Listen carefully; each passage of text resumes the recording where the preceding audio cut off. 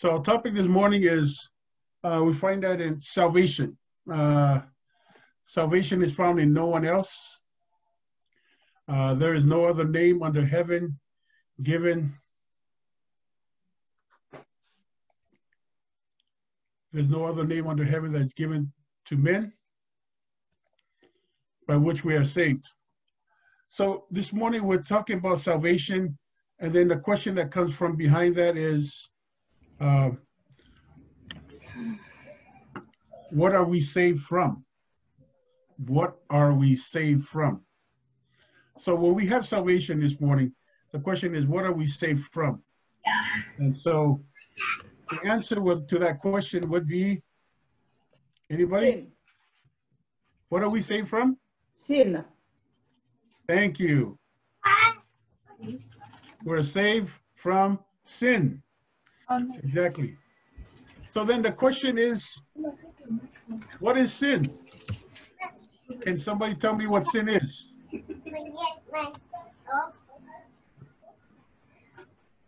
Something that separates us from God. Okay, thank you. And a lot of times we define sin as transgression of the law. 1 John 3:4 says, sin is transgression of the law. So let me just put it this way. I'll throw up something here so you guys can get a greater understanding of this.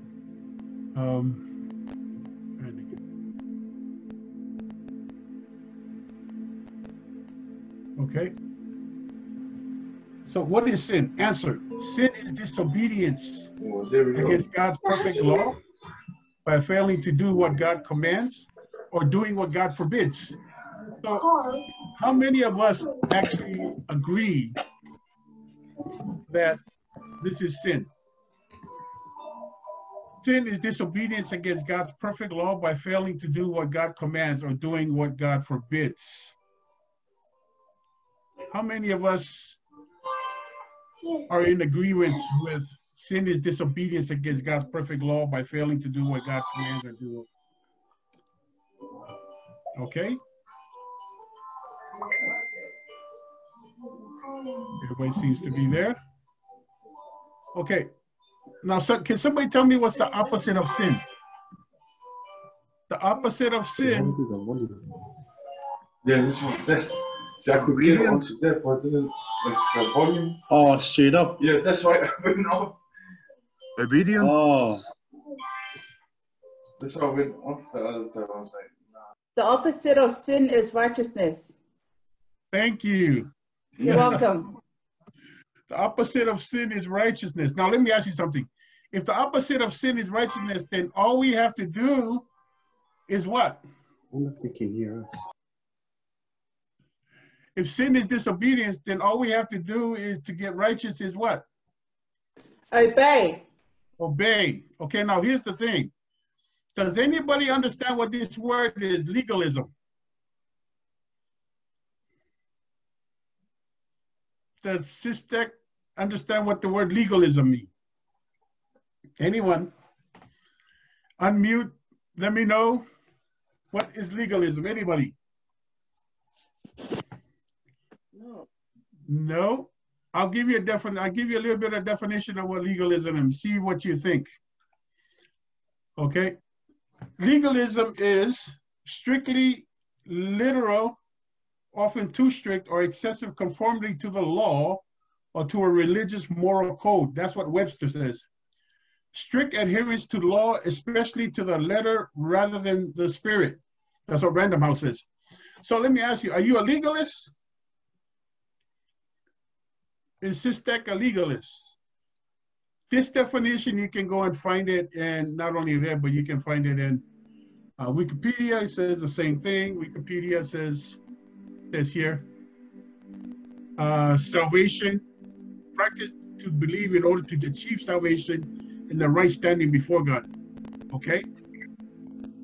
Anyone who's trying to perform certain deeds in order to gain salvation, as opposed to a belief in salvation through grace.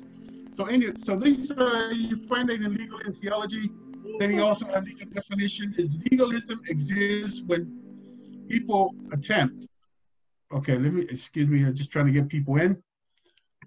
Legalism exists when people attempt to secure righteousness in God's sight by works. A legalist believes that they can earn or merit God's approval by performing requirements of the law. This is by Thomas S. Schreiner, who rewrote and followed up on what Martin Luther King, he is actually a New Testament scholar. He's a New Testament professor. He says a legalist believes that their good works and obedience to God affects their salvation. Legalism focuses on God's law more than relationship with God. It keeps external laws without submitting to the heart. So when you look at legalism, they have the tendency to be more of a lie than truth. So the question is, are you a legalist? Are we legally? Okay. Have you ever heard people call you a legalist? Okay, now let me just share with us. This is what legalism is. Legalism is just in the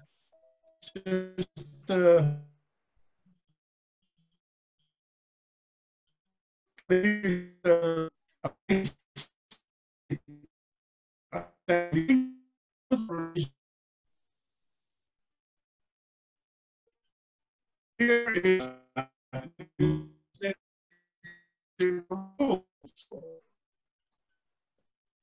the rule and relation is the SISDAC is here in the relationship. When you push one way or the other, are you a legalist in the rules? Or are you out? Are you here? Lawlessness, we have a tendency to look at it either way. Relationship, and I think a lot of time we look at Sunday people, they have a relationship, but they don't follow the rules. But they look at some of the people here, you guys have too much rules, but don't have relationship. But the reality is, where are we? Are we here? Are we here? This is where we should be. Rules and regulations, or are you here? So this is what we're talking about this morning. What is legalism? But see, that comes all back to how we define the word, what is sin? So the question is, what is sin? And then there's the true meaning of the word sin is called missing the mark. It comes from the Hebrew word chatawa, and then also comes from the Greek word hamarati, but it says here the word Torah, which is the law, comes from the root word yara, meaning to shoot an arrow or hit the mark.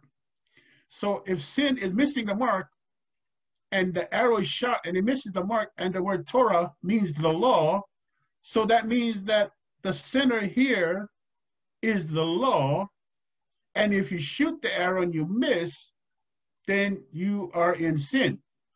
So that's the way Judaism, or they have the tendency to look at that way. That's why they were called legalists, because they were conforming to specific laws in order that they can be saved. But is that what the Bible says? Is that what the Bible means by strict adherence?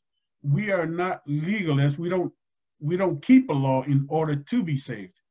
So just remember that. So I'm going to share with you what I mean. What's in the middle here? Is it the law? I don't believe it's the law. I believe right in the middle here is none other than Jesus himself. Jesus is the one that's right in the center of that bullseye.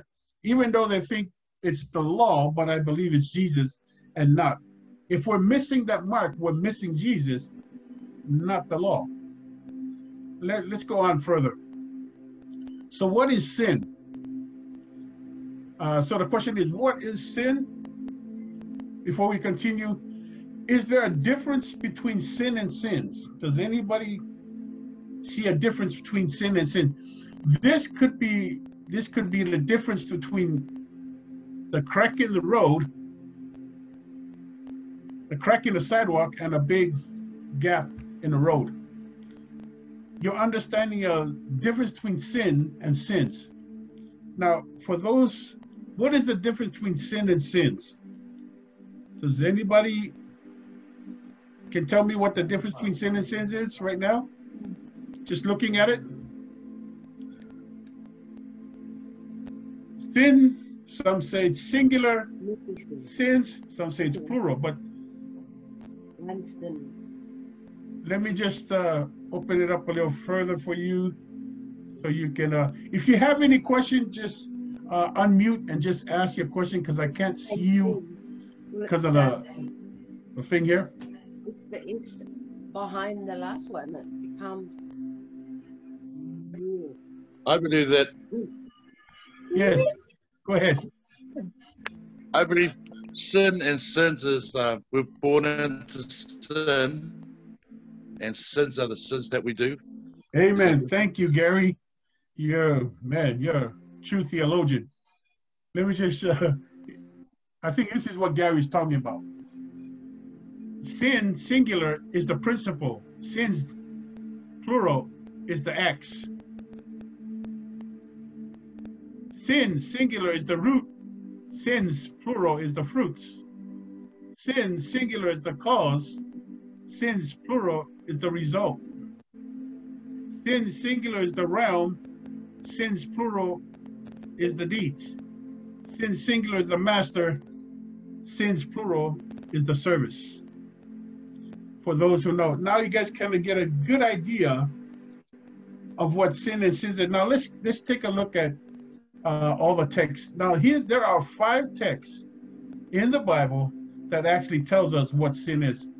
And our first text is, we all know, for sin is a transgression of the law. The second text is James 4:17. Therefore to him that knoweth to do good and doeth not, to him it is a sin. Now, this second commandment is really something that has to do with a particular, that means it's singular in the sense where it says, for him that knoweth to do good and doeth not, to him it is a sin. It's not a sin to everybody, because the person next to you may not know what you're thinking, but if you know what to do good, that is a sin unto you. Not a sin to everyone, if you know what it is to do good. Let's go to verse 3. The third text is 1 John 5:17. It says this. Hold up, let me try to get everybody in. Thank you. So John 5:17 says, We got clean hands. all unrighteousness is sin. And then John 16:9 said, of sin, because they believe not on me. So it's a sin not to believe. And then Romans 14:23 says, it is, whatever is not of faith is a sin. So it's a sin not to have faith. Now, is there a difference between belief and faith? Can somebody share with me? Just unmute and just share with me. Does anybody know the difference between belief and faith? Are they the same? Are they different?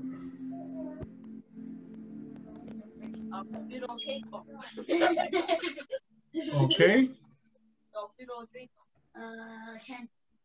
Sin, because they believe not. The difference between sin is not believing is that I'll further that down the line. I'm going to explain that further. There's a slight difference between belief and faith. The Greek words are pisteo and pistis, but we're going to go further down. But just understand this.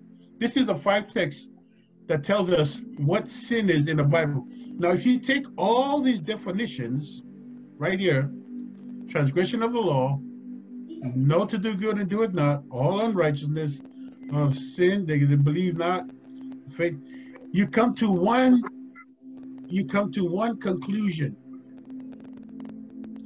You come to one definition of what sin singular is. What is that conclusion? Sin singular is living life apart from God. That's it. So sin singular is living life apart from God. Now, is this something that we just started to understand? Is this something that I'm trying to make up? No, it's not. It's actually, you find that in the Old Testament. Now, if you look in the Old Testament says, behold, the Lord's hand is not shortened, that it cannot save, nor his ear heavy, that it cannot hear. But your iniquities or your sins have separated you from your God, and your sins have hidden his face from you, so that he will not hear you. So this is the Old Testament. But in the New Testament, we're now going to break it down so you can understand a little bit further. So here's the question. Is sin a state of being or a behavior? Is sin a state of being or a behavior? And this is one of the questions that we're asking. Is it a state of being or is it a behavior? Let me just share with you what it actually is. Sin, the state of being, leads to sins, your behavior. So are you with me? Sin is a state of who we are. It's our nature. We're living in what you call a sinful nature. That leads to our behavior, sinfulness, what we do, to our behavior. Now, let me ask you something. This device. Excuse me. I knew you got to go get my... So if we were to reverse that, if we were to put, now look, this is sin, it leads to your behavior. Now look at what salvation does. Same thing, but we're going to put salvation here. Okay, I'll come back to it. See, sin and sins are not the same. Results of sin singular. I think we have already covered that. So sins singular is the cause, sins plural is the results. So again, sins, living life apart from God, leads to doing all the wrong things, sins. So this is basically what it's saying, is living life apart from God. We're going to go back to our sin here. Now let me ask you something. Transgression of the law, is it a state of being or is it a behavior? It's more of a behavior. Behavior. Correct. The second one, know it to do good and do it not.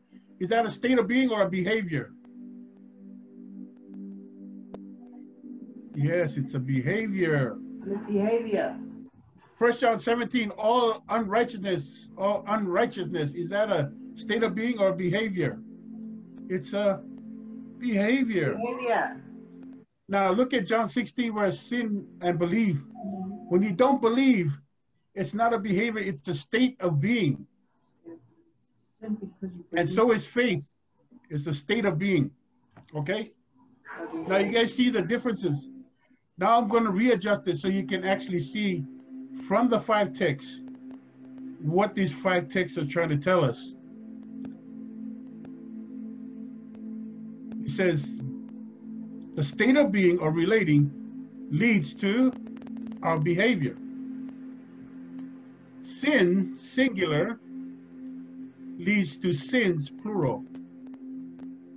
Because we live life apart from God, when we live life apart from God, we don't believe, we don't have faith. That leads to transgression of the law. It leads to every time you know what to do good and you don't do it, you automatically do it. And all the unrighteousness, doesn't matter what you call it, all the things you do, that results in your behavior. So here is the cause, here is the result. And let me ask you something. How many of us work on behavior?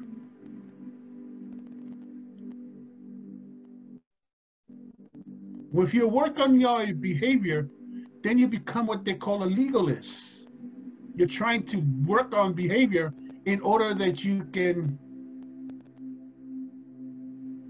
I'll cover that later in a little bit. So into behavior. Remember, I told you the state of being leads to sins, your behavior. Now, I'm just going to readjust this a little bit so you can understand. Now, if we were to put salvation in there, this is what it would look like. Salvation is a state of being. It leads to righteousness, your behavior. We're saved by Jesus Christ, first and foremost. And why do we keep the Sabbath? Why do we keep the law? Why don't we kill our neighbor? It's because of who we are. We do those things because we are saved, not in order to be saved. That's why I'm saying we're not a legalist. We're right in the middle where the law and relationship comes in place. When you can understand where relationship comes in and you can understand where the law comes in, you have no problem. So the state, like I said, before a sin is a state of being that leads to all your sins, your behavior, all the bad things you do. And so is salvation. Salvation is the same thing. Salvation is a state of being that leads to your behavior, which is your righteousness. This is what we call righteousness by faith. Now you got to understand which leads to the other. Behavior do not lead to salvation. And I think a lot of people have been trying to do that. They're trying to behave a certain way in order to gain salvation. That's legalist. What God said, being saved and by spending time with him, that eventually will lead to doing all the right things that need to be done right. That's what righteousness means. Doing what is right. Being right. That's what righteousness means. So as we go out, now let me just, I'm going to expand this thing a little bit further because I know this everybody uses a lot and most SDA we use that. Now I'm just going to put in that definition that we have, living life apart from God, and I want you to see the dynamics, the greater dynamics. It says, whosoever committed sin, transgress also the law, for sin is a transgression of the law. I'm going to add in there the definition of what we came with this morning. Whosoever committed living life apart from God. Now, I want you to read this. Whoever committed living life apart from God transgresses also. Like now, the key text is also. If you're living life apart from God, it says you're transgress also the law. For it says living sin, living life apart from God is transgression of the law. What does that mean? That means that all you have to do is live life apart from God, and you already transgressing the law. Are you with me? You don't have to break the law per se. All you have to do is live life apart from God. You're already living in transgression.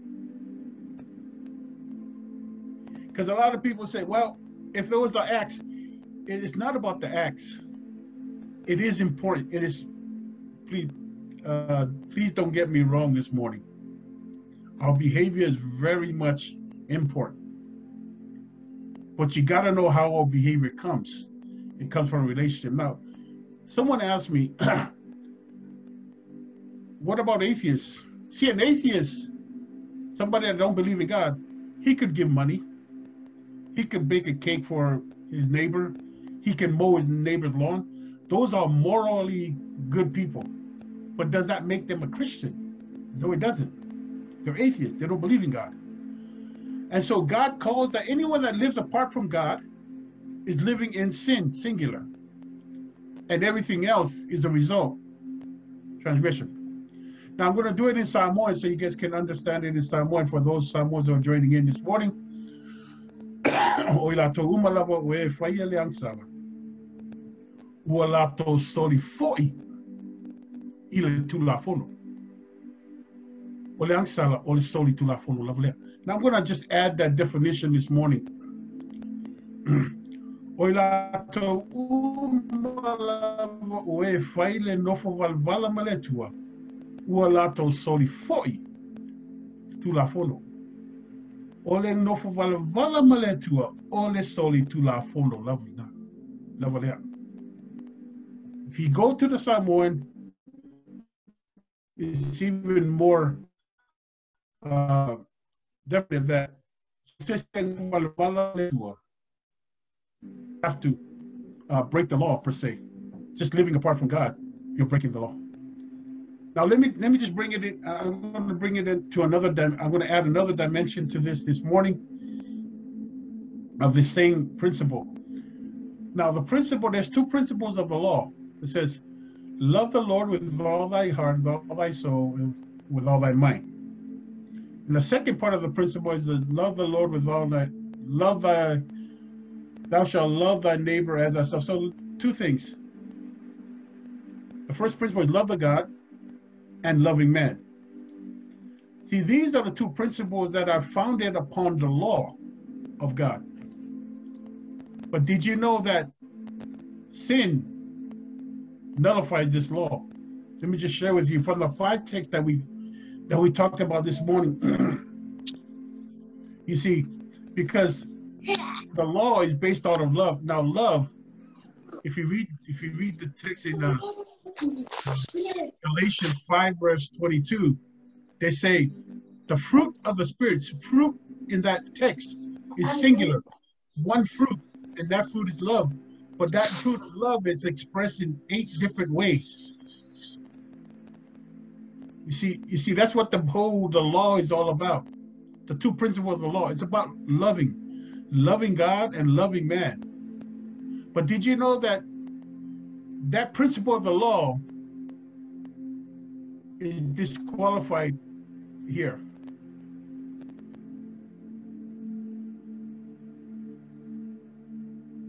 You see, sin, when you transgress the law, you violate the two principles of the law. What two principles? If you don't believe and you don't have faith, that's talking about God. And you know to do good and you don't, that's talking about man. Unrighteous, all unrighteous, talking about myself. These two, when you transgress the law, what it says in 1 John 3:4, you automatically violate the two principles of the law, which is here, God and man. So whichever way you want to look at it, the 5 texts of sin actually helps us to understand as what sin is this morning. That's why I've said, understanding what sin and sins is this morning can really help you in your understanding of how you will relate to God. Okay? Now, let me just give you an example this morning. So here you are with all your sins. Sins is all the bad things you're doing. And here is Jesus. Now, here's sin, singular, which is living life apart from God. This is you and your bad self. And here's Jesus.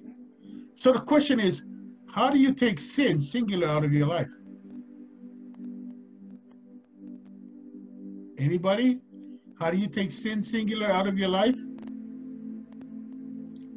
This is the only thing that we have a choice is. In order to take sin, singular, out of your life, all you have to do is to take sin, singular, out of your life. All you have to do is to have Jesus come into your heart. Amen.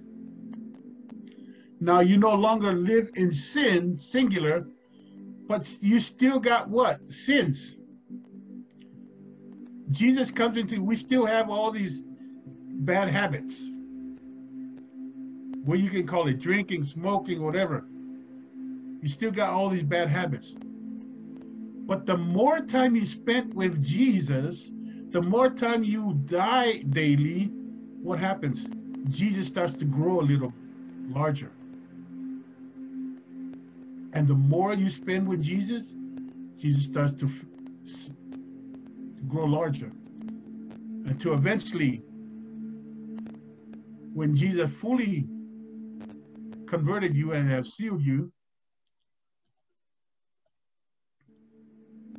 you see, I don't know where you're at. You're probably here.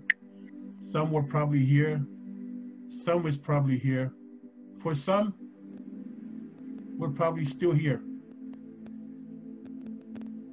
Some are still here, living life apart from God. But Jesus said, you can take that out of your way. Come to Jesus. No one's perfect. But you know what I'm saying? Did you know, for those who don't know, the word saved in the New Testament comes from the Greek word sozo. Now, the Greek word sozo has another definition to it. Did you know the word sozo means heal or healing? See, Jesus not only wants to save us, but he wants to heal us completely from all our sins. Did you know that when you get baptized, you have committed yourself and you ask the Holy Spirit, which is representative of Jesus, to come into your life? And now it is the Holy Spirit that helps us to overcome all of our sins. The only thing we need to do is to abide in Christ, is to stay with Jesus. And stay with Jesus, and we must daily die in Jesus.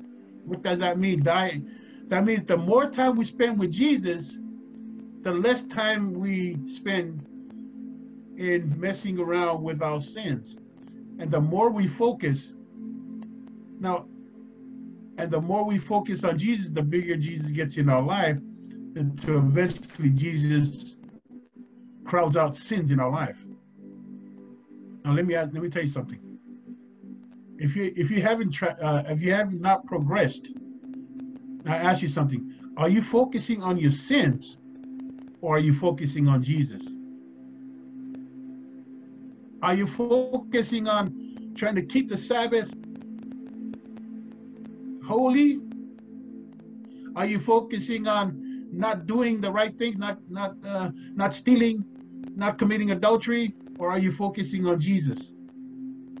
Now, let me share something. When you focus on Jesus, eventually the behavior will come, because the behavior is the result of focusing on Jesus. And what is the behavior? The behavior is all the righteous thing. You will do the right thing. And as you do the right thing, sins become less to you, because Jesus is bigger in your life, until eventually Jesus takes over your life.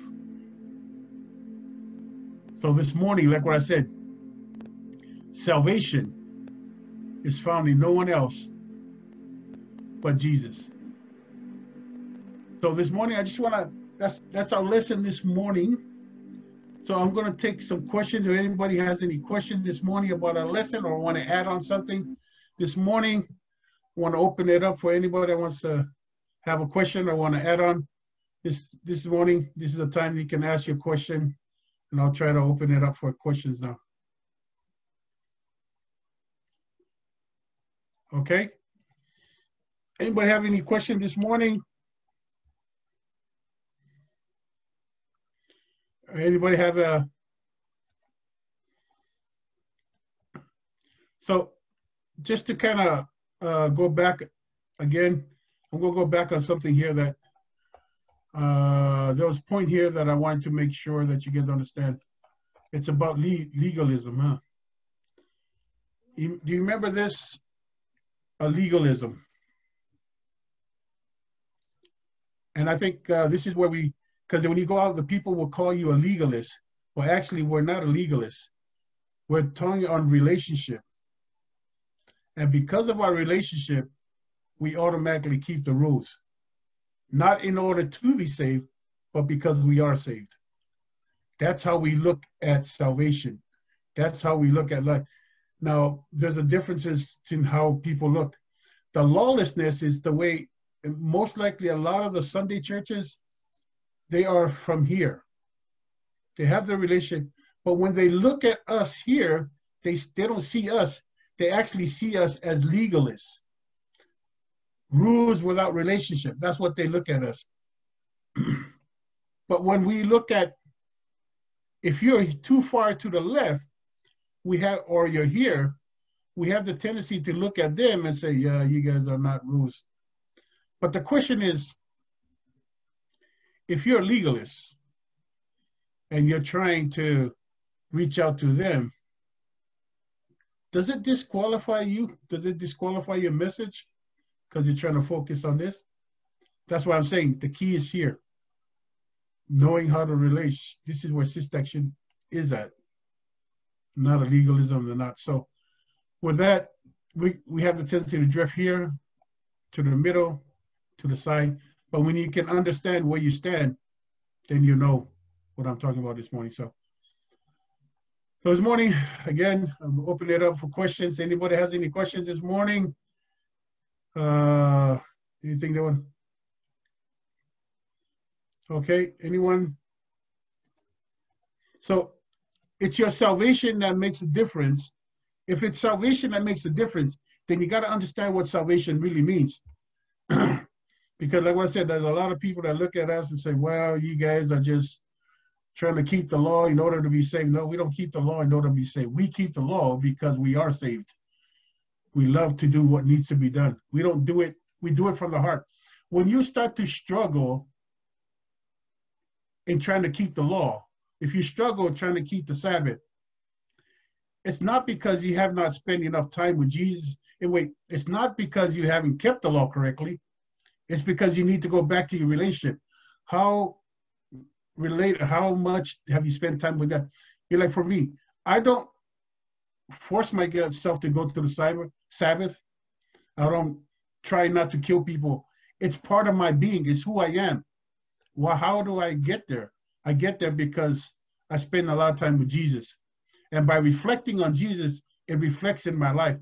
The Bible says, as a man thinketh in his heart, so is he. That means that we spend more time with God, it automatically reflects. And this is what Jesus really wants. When we keep the law, we do it because we love it. We love to do it. Not because, oh, we have to, I need to go Sabbath, I need to do this, I need to do that, or I have to do this, you don't have to do anything. That's the thing that Jesus said. You don't have to do anything, but if you have a godly heart, as Jesus, then you'll understand what I'm talking about. You do it because you love the Lord. And that's what I'm saying. When the family of God has needs, the people that are in the family of God that understand his will step up and help the family of God because he is part of that family. He does it from his heart, not out of obligation, but really he does it because of his love. Some do it out of obligation, that's fine. But that obligation they feel is because of the love that they have for Christ. So I'm just opening it up. I know we got some time before, got about another 10 minutes before we come to a close, but I'm just trying to stress on us this morning. If you understand your relationship with God, now I'll put it another way. Sin has been a symbol of a very serious virus. And this virus, it ends up in death. That means once we get this virus, death is automatic. And we all know that the sin virus, that's why we're all going to die. Now, if sin virus is a sickness, then we need a physician. And Jesus is our physician. Now, if Jesus is our physician, when we come to him, when we accept him as our physician, that is salvation. Now, here's a question. When you come to him, you find out that he's the only physician that has 100% cure to the sickness that you have. So when you come to him, all the doctor asks you is, look, come and stay with me. Come, you need to visit me as often as possible so I can make sure that your sickness is going well. Now, as long as you're staying with the doctor, as long as you're staying within the plan that he has, that's what salvation is all about. Listen to this. And he understands us so much that he knows that after the first visit, he doesn't expect miracles out of you because he knows that sin has done a lot of things to you, has caused a lot of harm, but he wants to work with you slowly to eventually heal you totally. What that means is if you went to a doctor and you're on a wheelchair and the doctor's trying to work with you to walk, the one thing the doctor don't expect you to do is to, as soon as you leave the doctor, to jump out of your wheelchair and start running. No, he doesn't expect that. But he expects you to do what he has asked you to do. Maybe get up every once in a while to do that. Some things he tells you so you can do daily. You come back and the doctor sees you and says, oh, okay. Now, when was the last time you went to a doctor and the doctor gave you a prescription and the doctor told you to come back, and when you came back, You seen the doctor and you told the doctor, oh, I'm sorry, doctor, I didn't follow the prescription that I gave you. And the doctor goes, oh, now I gotta kill you. No doctor does that. So why do people expect that if you don't do what God's gonna tell you to do, that he's gonna come back? When you come back to him, he's gonna say, I'm gonna kill you. No, what the physician Jesus does is say, look, I know it's not easy, but you gotta continue to stay with me. Listen to what I'm saying. Here's what I'm going to help you out. I'm going to give you my Holy Spirit. I'm going to help you to go through this thing so you can help you go through it. And the thing is, you got to stay with the program. You can't walk away from the program. The time you walk away from the program, once you start leaving the physician and don't go back to the physician, that's when you got problems. The sickness gets worse. And when it gets worse, you start to see symptoms. What are the symptoms? Breaking the law, not keeping the Sabbath, don't do whatever. That is the symptoms of this thing. The reason why we came to Jesus is because we had all these symptoms. And this symptoms is leading us to death, that we're going to die. So that's just a way you look at it, because this sin is a virus that's eventually going to kill us. And Jesus is the only physician that has 100% cure on this. And his blood is a vaccine for us. Accepting him and the blood that he did on the cross is actually a vaccine for us to overcome our sin virus. So this morning, I just want to, that's another way of looking at it. And so what's my whole point this morning? My whole point this morning, when you come to Jesus, son of the vine, you are the branches, then he reads down and says, you must abide in me. Abide means to come and stay with Jesus. How do you come and stay with Jesus? Spending time with Jesus. Any relationship developed starts with three things. What are the three things? First, you listen. Second, you speak to them. And third, you do things together. Now, for those who have underheard me talk about this, that comes into the holy place. There's three things in there that the priest comes and does every daily, which is the showbread, the lampstand, and also the incense. These three things have these have symbolism. But now that we're in the New Testament,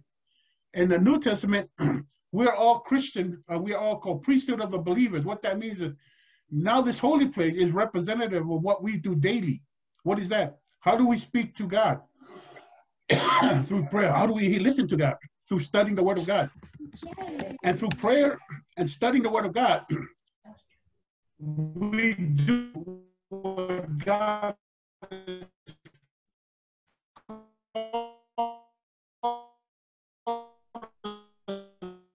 witnessing in our life. So that's the whole point this morning that I'm trying to share with you, is that staying with God. If you're having problems with not doing what you need to do, maybe it's not because you're not good enough. Maybe spend time with Jesus. That's all it is. Spending time with Jesus, prayer. That's all it is. Like what the Bible says, as a man thinketh, as a man spend time with it, so is he. So this morning's lesson, and I hope that you guys, now I'm just opening it up for the last 5-10 minutes.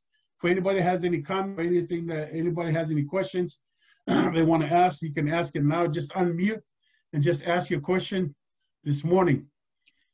Yes, I have a question, please. Sure, go ahead. What does it mean to die in your sins? To die in your sins? Yes. Okay, but see, when the Bible says to die in your sins, okay, that means you have the word to surrender. Right. Okay, it's another way for saying surrender. But you don't surrender. Now, when you're talking about sins, we're talking about all the bad things you do. Am I right? Yes. Okay, now follow me. When you're in the war, when two people are going at the war, okay, when they're having a battle, when one group surrenders, what do they surrender? Their weapons? What's the first thing they surrender? Themselves. The first thing they surrender is self. the weapons automatically come as a result of them surrendering themselves. Are you following me this morning?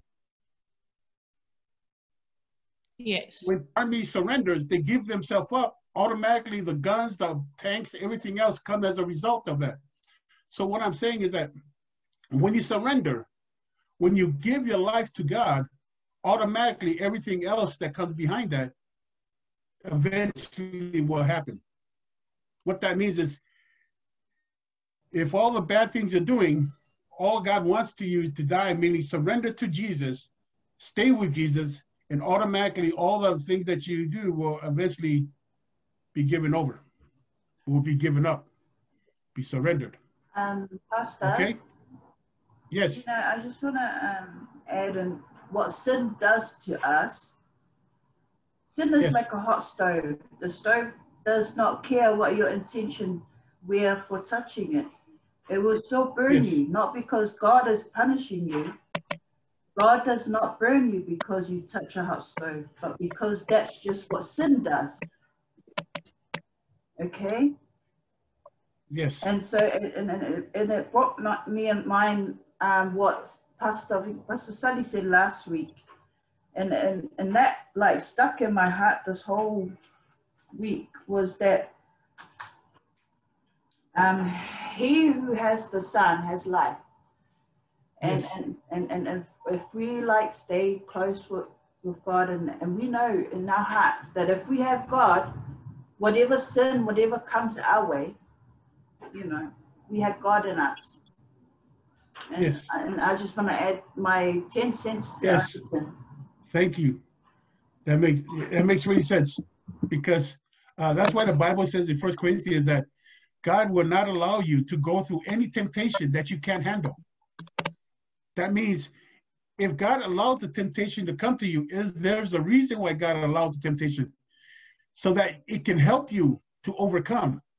But he never, when that temptation comes, he always gives you a way out. So when you're training yourself, see, God's allowing you, because if you notice that in the Old Testament, when God gave the people manna, the food to feed them, and what did they want? They always wanted the meat that they had in Egypt. But God gave them manna. And they continue to do that. They still continue to complain. You know, finally God says, you know what? Okay, I'm going to give you meat, but let me tell you what kind of meat to eat, just to help you out a little bit. So he gave them so that you guys don't get so sick. But is it the ideal thing that God wants them? No, it wasn't ideal, but God allowed it because they wanted it so much. But God helps them. Okay, God said, look, if you want meat so much, let me at least show you which one not to eat so you don't get sick so often. And so, but if you really look at it, it's how we see God and how we, if God is an arbitrary God, or God is some kind of a God that just wants to, waiting for us to make a mistake and then zap us, then we really need to think about what kind of God that we have, that we serve.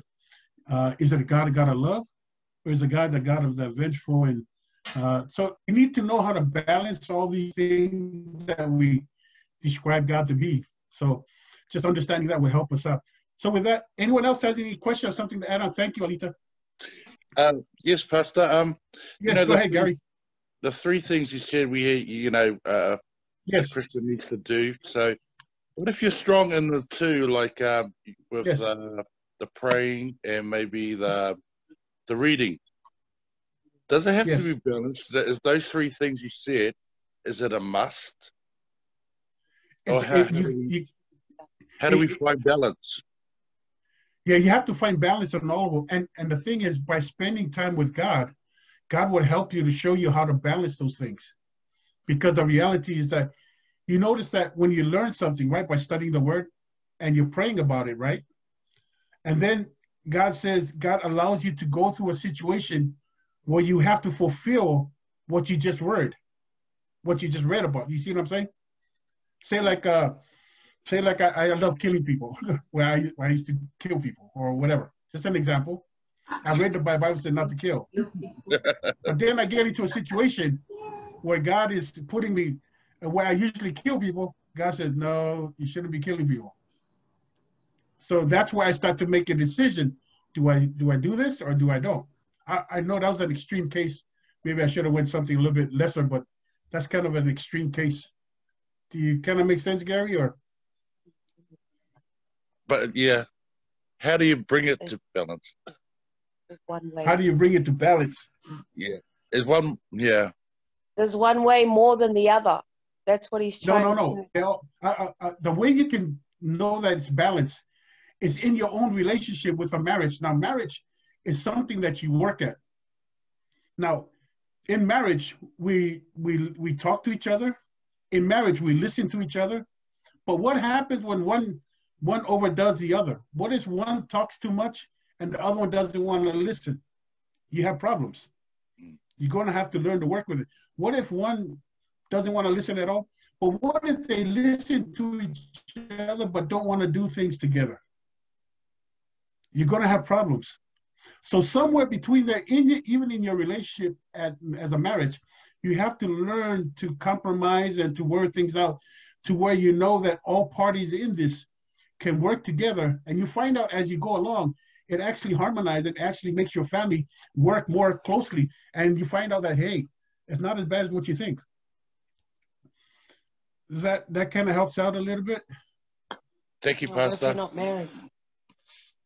What if you're not married? Just know this. It's how you relate to your parents. It's the same principle.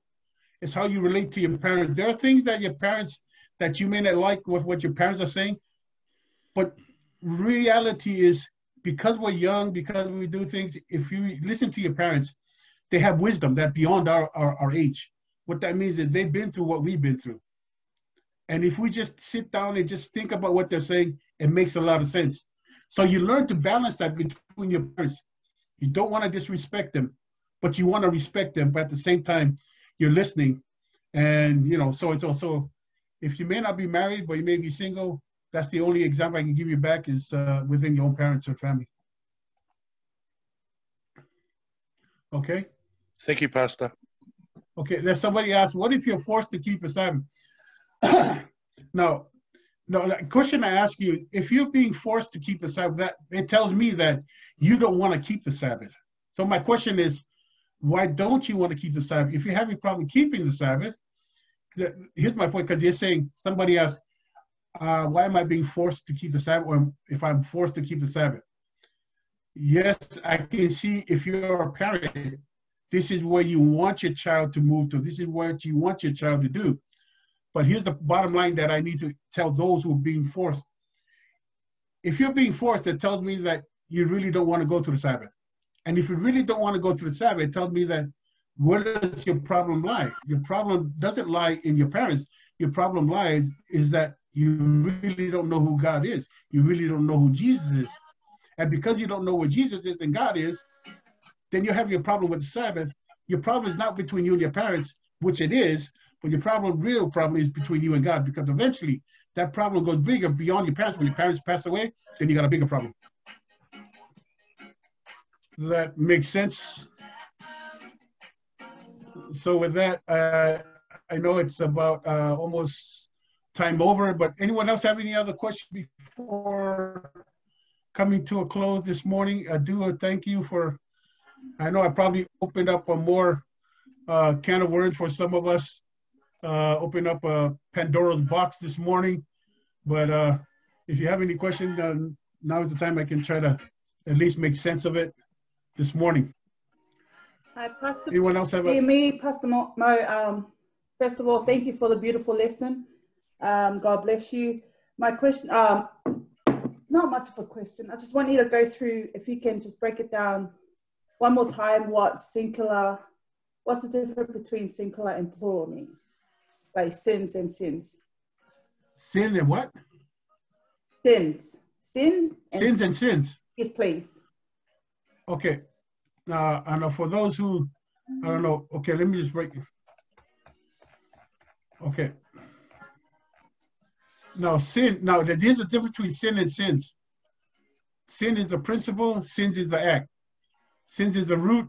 So what I'm saying, sin singular, once we find out what sin singular is, this is what's causing the sins. is our act. See, Jesus, now I'll share with this to you. I'm going to listen. I want you guys to listen carefully to what I'm saying. Jesus cannot forgive sin. Now, for some of you think, what does that mean?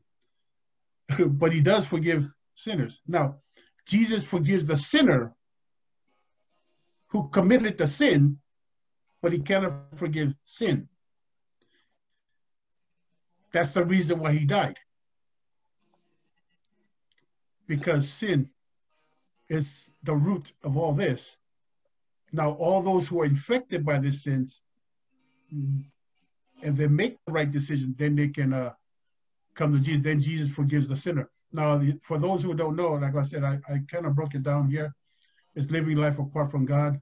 And like what I said, this is the Old Testament thing. Sin is a state of being or behavior. And I said, no, sin is a state of being. It leads to your behavior, what you do. So sin and sins, so the result, again, sin, singular is the cause, leads to sins, plural is the result. So I call that behavior, state of being. Now I've reversed that and I said, the state of being, this is what, because of here, because you have lived life apart from God, it leads to all the bad things you do. And I also stated that that violates the two principles of the law that you do. So I know I kind of went kind of fast this morning, but forgive me. I kind of help out your question. Yeah, thank you so much. So basically our sins is what will lead us to sin, right? Correct. Okay, and the ultimate sin between these two sins is the separation from God. Yes, that is sin singular. It's separating from God. Awesome. Which leads to our sins, all the bad things you do. And okay. Thank you so much. All right. Yeah. Okay, anyone else has a question? I know I still got a few minutes for anybody that wants to, like what I said, the understanding of this topic could be a slight crack in the sidewalk, or it could be like a big earthquake break in the road. Not understanding it will mix you up. Thank you, Pastor Mo. Okay. Yeah. If there's no more questions this morning, going once, no, going twice. Okay, I do thank you guys for joining us here in our Sabbath school morning. My prayer is that you guys continue to learn more about who God is. And this morning, I just want to say, don't listen to really what I've said this morning, but go and study for yourself and see what you find out. And I pray the Lord that your study may come out fruitful and that your study would be founded on Jesus Christ, who is our Savior and who is the God of all gods, who is Jehovah God this morning. So with that, I'm sure y'all bow your heads and I'll close us off with a prayer this morning. Our dear gracious Heavenly Father, Lord, we're so thankful this morning, Father, as we have discussed what sin is in our lives, Father. We find that right in the middle of it, Father, is that sin is missing you, Lord. And we pray, Lord, that as we shoot for the mark is you, Father, that we focus on you and that all that you have died for will come into fruition, that we can fulfill the lust and not the lust of the flesh.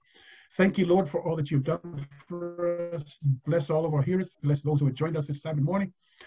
And Lord, we just pray that continue to be with us with the hours of the Sabbath. And bless the sermon prepared by Pastor Willie Jr. Thank you, Lord, this morning. In Jesus' first name we pray. Amen. Thank you again this morning, and God bless us all this morning for joining us this morning. Give us about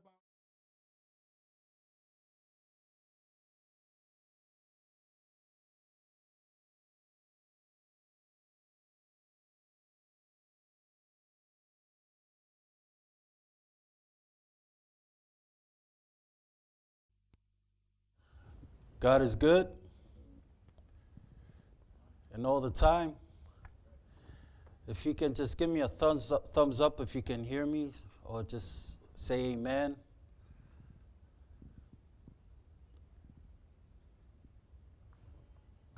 Amen.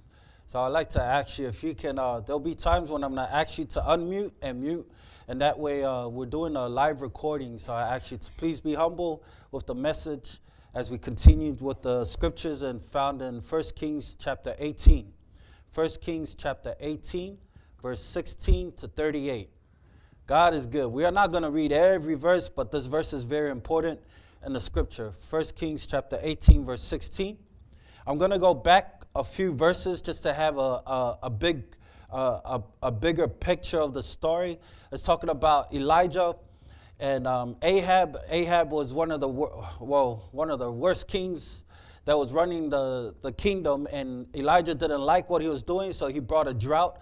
It's amazing because he didn't ask God, what shall he do? He just saw something wrong, what they were doing. He brought a drought, and God allowed him to have that drought in the kingdoms. And so Ahab was after the prophet Elijah. But there was a man named Obadiah who was actually under Ahab, but he didn't like what Ahab was doing, killing all the prophets of God. And so he hid, I think, over 100 prophets of God, and while he was still under the king of Ahab.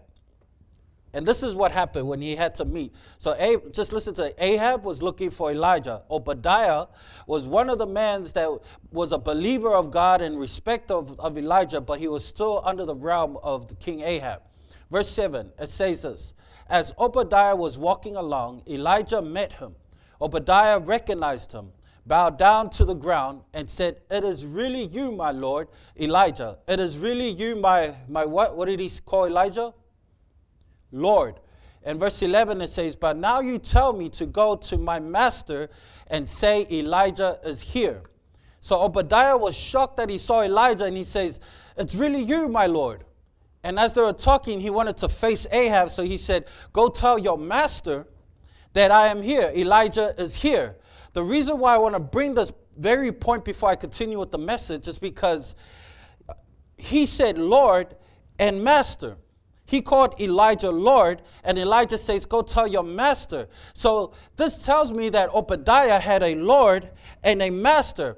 I want to tell you right now that you may have a Lord, but who are you serving as a master? Can we all say amen? Now let's continue to the story. Amen. Verse 16, it says, "So Obadiah went to meet Ahab and told him, and Ahab went to meet Elijah.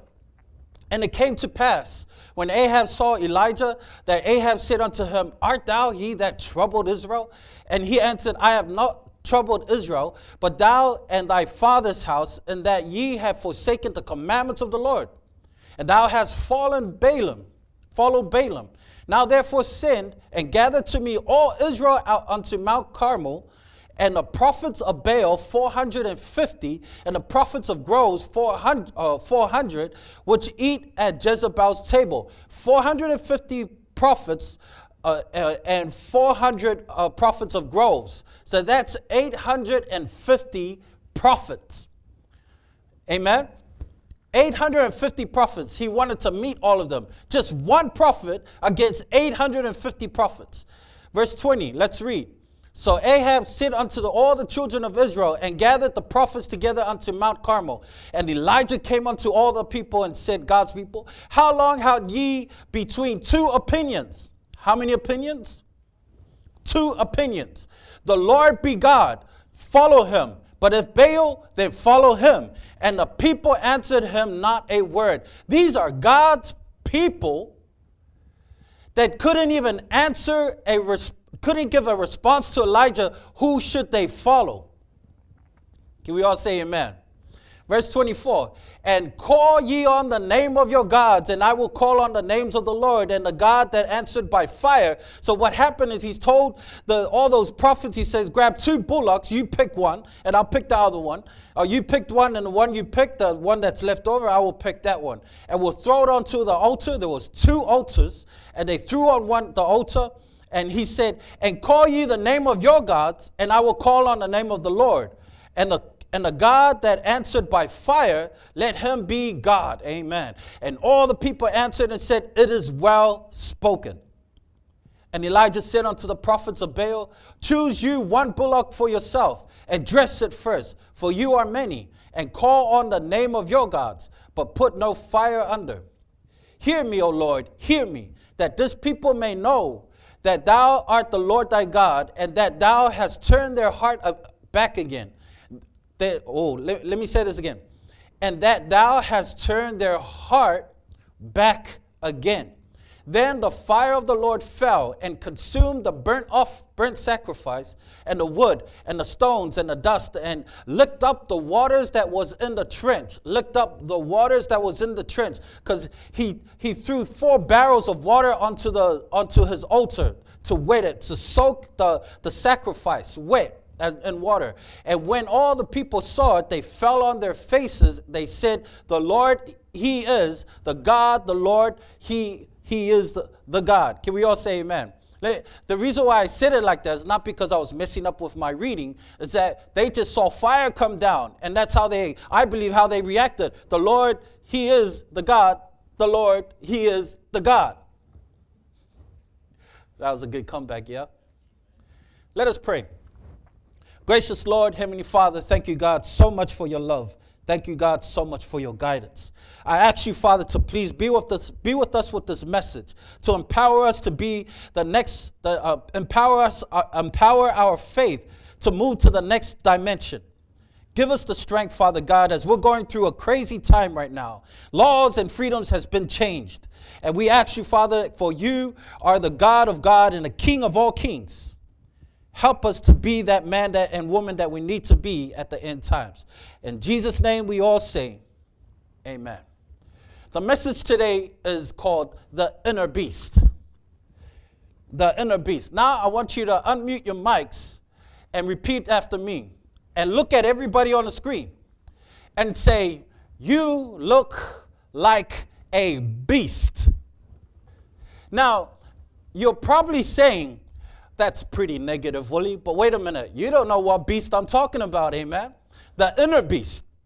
Now, before we can actually understand the true meaning, I believe, with the story about Elijah, we have to understand about the Israel people, why they didn't have an answer to choose Baal or God. They didn't reply. It's because they were fighting with themselves.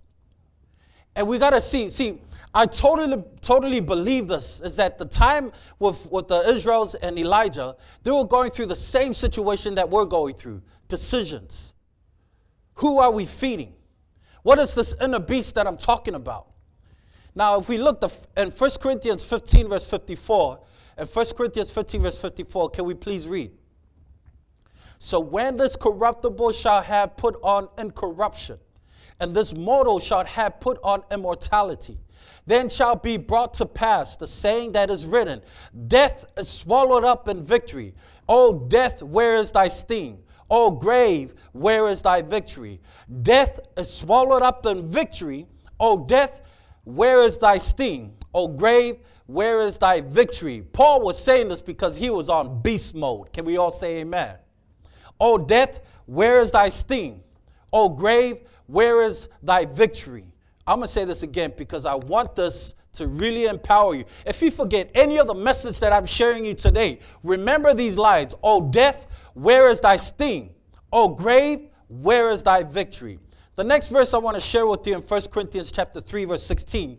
It says, know ye not that you are the temple of God, and that the Spirit of God dwelleth in you? You are the what? The temple of God. So to truly understand why the Israelites didn't respond to Elijah, I mean, who would you choose? Baal or God? And they didn't have an answer. There were 850 prophets that worshiped Baal and ate at the table of Jezebel. They were standing there, and one prophet. So I want you to picture yourself as part of the people of Israel. They're standing and looking at 850 prophets and one prophet, saying, who will you stand for? I believe they were afraid. to stand for what is right. After everything they've been through with God, they were still afraid. We are the temple of God. In the time of Israel, that is a sanctuary. My brothers and sisters, it was a sanctuary. Everything in the sanctuary represents Jesus Christ. The sacrificial altar, the laver, everything, the experience that he went through, the word, the manna, the 12 shewbreads, the 7 candlesticks. He is the light of the world, the altar of incense, where our prayers go to heaven through the, as the Holy Spirit being that connection between heaven and earth. My brother, everything in the sanctuary is about Jesus. And because that's the physical sanctuary, listen to this. It's the physical sanctuary in the Old Testament. And now because that's all Jesus Christ, now he says we are the sanctuary. Can we all say amen? That means Jesus Christ dwells within us. The Spirit of God dwells within us. Every vessel that was in the Old Testament should be in us. Amen? Now listen to this. The sacrificial altar, if you're actually wondering, Lord, I'm probably like those Israelites, like I know about you, God. I try and pray. I'm having this issue of praying. I don't know how to talk to you. But I understand that you are God, but there's this gulf between you and me I don't know how to get over. And I need to understand, why am I like this? I know the truth. I know God, but why am I still going through these ways? Well, you got to understand, a sanctuary, a temple of God, has a sacrificial altar. If you want to understand the true essence of God in your relationship, you got to understand sacrifice. Oh, praise God. Sacrifice. Sacrifice. Sacrifice. If once you start to take out the I out of your life and put in God, amen. Once you start to take the light out of your life and put the light on Jesus Christ, my brother and sister, you understand sacrifice. Sacrifice is something that you dwell yourself upon. You can be your sacrifice, amen. I mean, how many of us, when you get married, then people say they get married because they want to be happy. That is such a lie. No one gets married because they want to be happy. I mean, don't get me wrong. We want to be happy in our marriage, but you don't get married because you're happy. The reason why a lot of people get married, I believe, is because they understand the sacrifice of the I in replace of the we. Can we all say amen? We made a sacrifice of the I so that now it's no longer I, but it's we in a marriage. As a parent, it's no longer me, but it's my kids. There's a sacrifice. And once you start to go back to the old ways and put the I back in, then there's a corruption. There's a conflict in marriage. There's a conflict being a parent because it's not about you anymore. Well, Willie, how do I know that I'm just an I? Well, if your password is your name, if you look in your gallery on social media and all the pictures, it's just you. Sometimes in order for you to see God, you have to let go of the light and shine it on Him and not yourself. Your passion is the evidence that God has given you what your heart desires. Listen to this. In in Psalms 37, verse 4 to 5, it says, delight thyself also in the Lord, and He shall give thee the desires of thy heart. Delight thyself also in the Lord, and He shall give thee the desires of thine heart. Commit thy way unto the Lord. Trust also in Him, and He shall bring it to pass. He shall give people, a lot of theologians, even me at one time, I thought this like, wow, this is amazing. If I commit myself to God, He's going to give me all the desires that I have in my heart. But we got it all wrong. Amen. We got it all wrong. God does not give you the desires of your heart. God gives you desires in your heart. Let me prove, I can prove this in one situation, one experience in my life. When I first heard about Christ, I started to listen to Christ, and then I started to realize I needed Christ. Those missions that we go to, I needed Christ. And now Christ, and when I started listening and hearing, He started putting a desire of Himself in me, and that's why I wanted to get baptized, because I had the desire. He placed the desire in me. And I had the passion to go and speak to Him, to go and get baptized. Amen. Your passion is evidence that God has given you what your heart desires. If you want to know how to get closer to God, then find the passion. Passion is the evidence that God has implemented. See, God needs to get close to your spirit. But he can't when you're like, you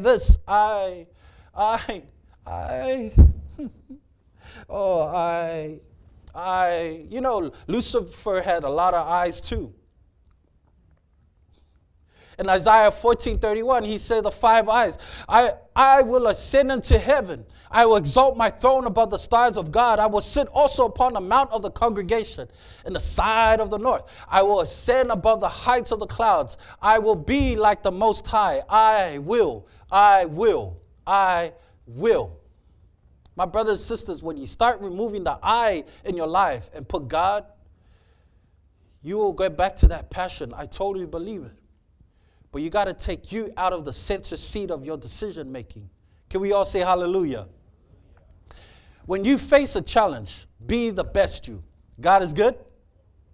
And all the time?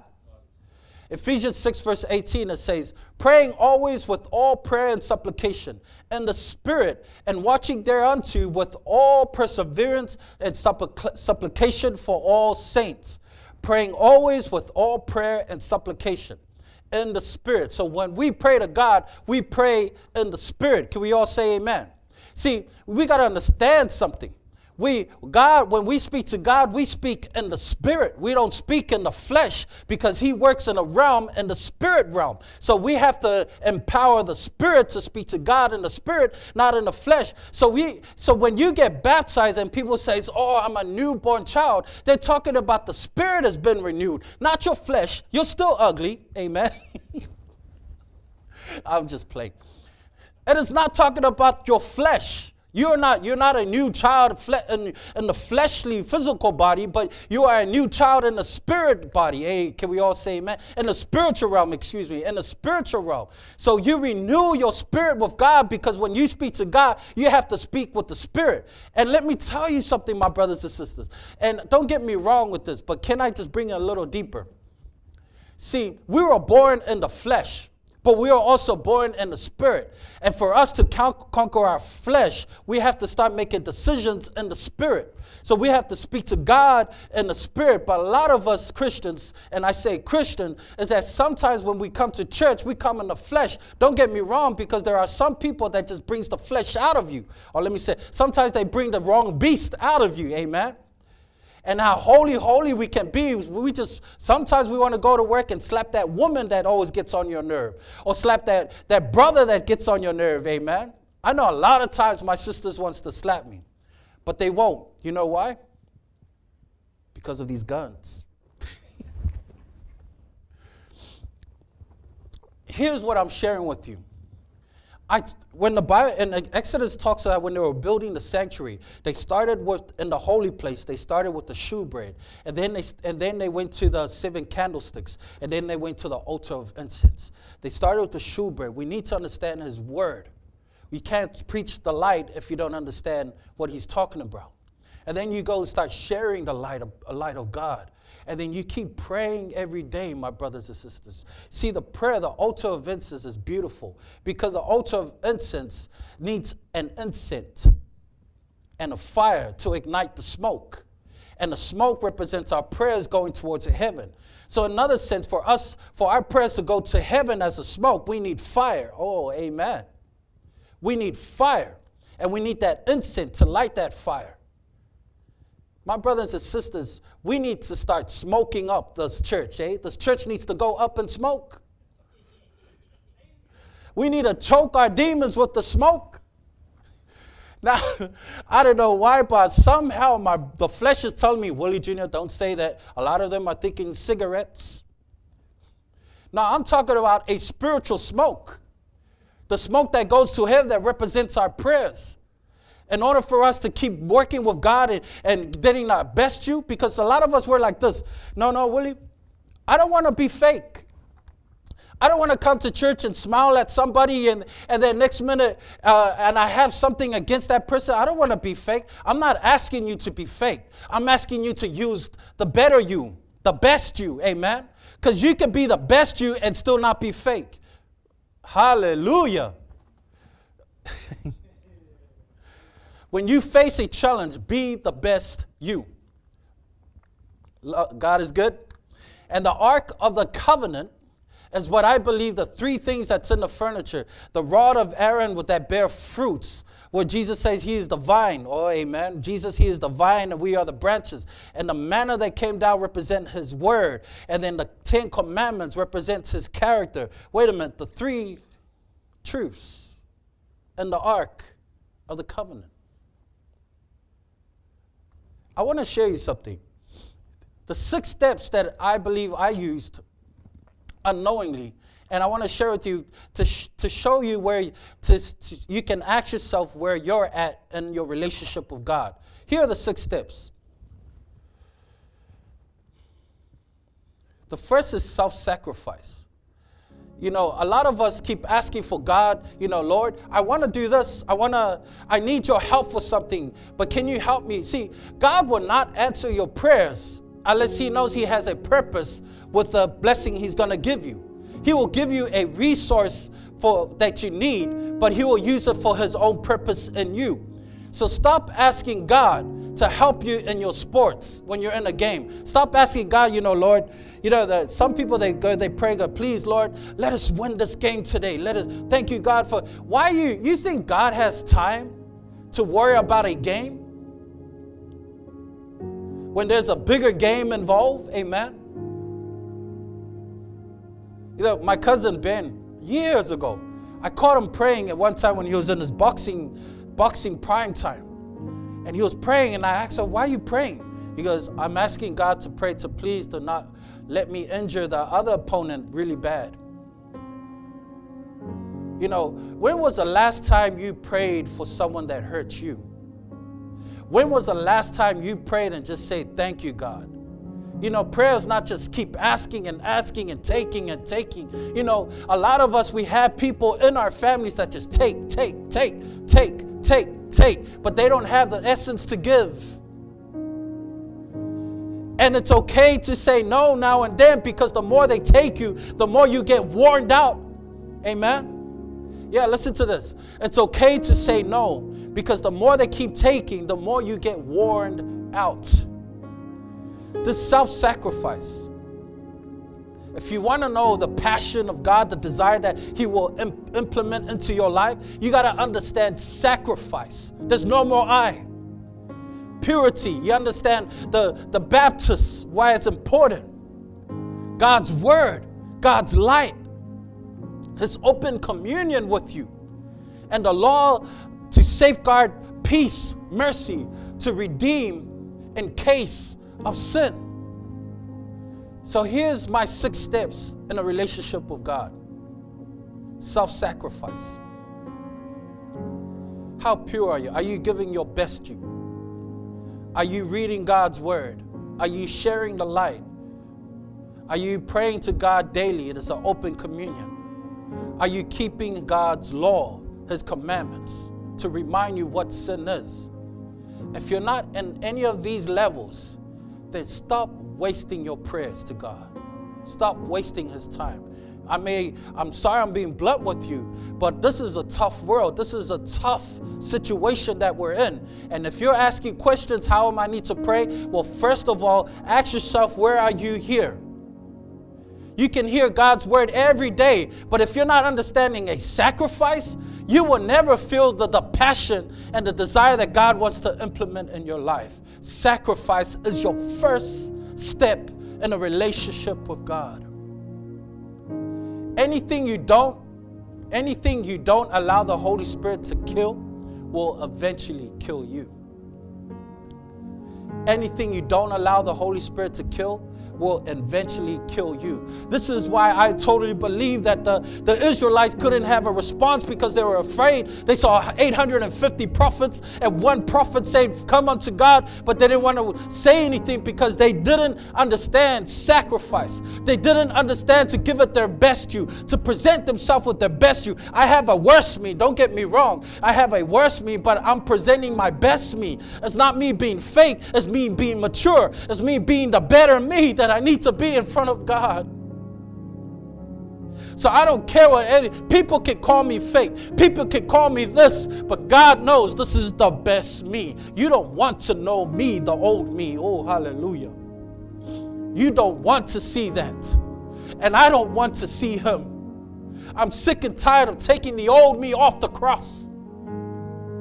And so Elijah just stood there and he told these prophets, pray unto your God with fire. And they were praying till evening, from morning till evening, and nothing happened. And then the beast came out of Elijah. The beast came out of Elijah and he started mocking them. He goes, cry louder. He probably can't hear you. He's probably having a cup of tea. He's probably in the store buying something. He's probably busy taking selfies. Cry louder so he can hear you. And they got so upset that they even cut themselves. They cut themselves so deep, asking for their gods to bring fire to their sacrificial altar. And nothing happened. And Elijah, the beast came out of him. He goes, you know what? Get some barrels of water. Pour it, soaking wet. And let me pray. So he got on his knees and he prayed.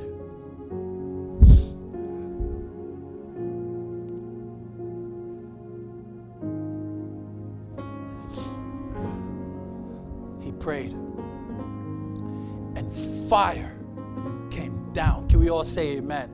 I think you missed it. I think this needs a big amen for this. He prayed and fire came down on the altar.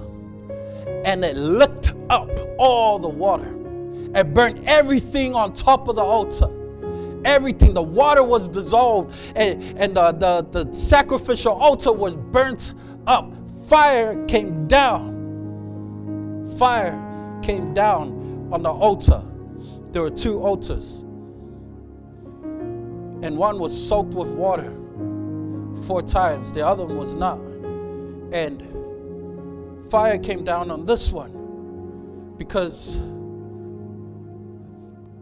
Elijah was praying to the God, but this one wasn't.